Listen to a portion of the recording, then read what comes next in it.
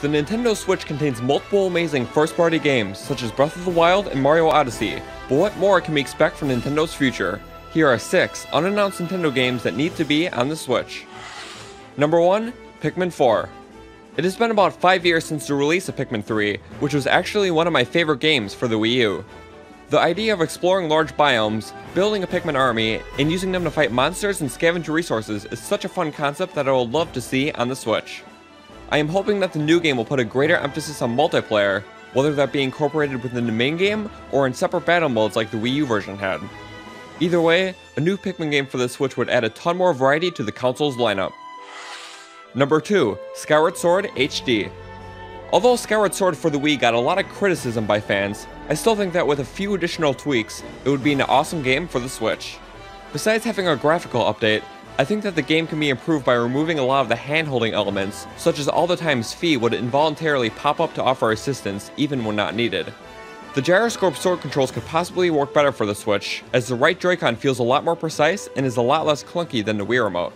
The only downside to this game being on the Switch is that it will only work in docked or tabletop mode, as the required gyroscope sword controls would be impossible on handheld. Assuming they do fix a lot of the past issues, it would be a worthwhile game to pick up. Number 3. Super Mario Maker. Level editor games are not very common for big, AAA studios, but Nintendo's 2015 hit Super Mario Maker for the Wii U would be a perfect game to be ported to the Switch. The interface for creating levels is super innovative and easy to grasp, which is key to allowing anyone to let their creativity run wild. Levels can be easily shared with your friends or online with the world, which really adds a cool social aspect to the game. The game would also be the first Mario platformer for the Switch, but definitely a welcome one nonetheless. Number 4. A brand new 2D Zelda. For a long time, it has been very common for Nintendo to alternate between 3D and 2D Zeldas, and considering it has been a few years since the last 2D game, we may see a new one just around the corner. The only problem is that since 2D Zelda games are commonly only released on Nintendo's handheld systems, we may or may not see the next installment on the Switch.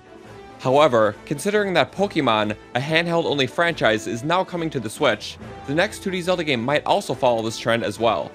Hopefully this new game will be announced soon, as new Zelda games are always worth my money.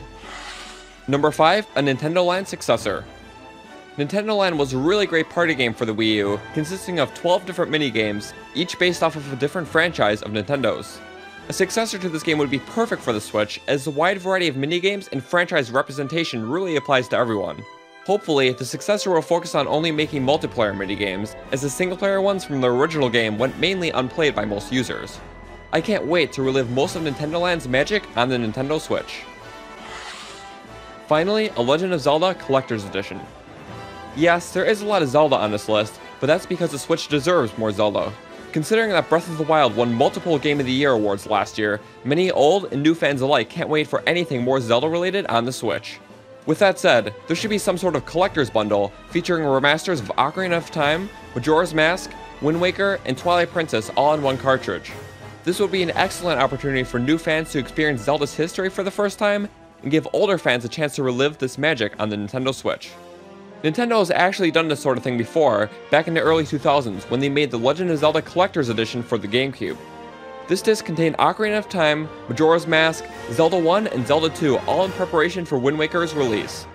I really hope something like this comes for the Switch soon, as it will drastically emphasize Nintendo's best franchise. Thank you all so much for watching. Please leave a like and subscribe if you haven't already for more great Nintendo content. If you want to continue the conversation on further, please consider joining my Discord group, link below in the description. With that said, thanks for watching, and I'll see you all in the next one.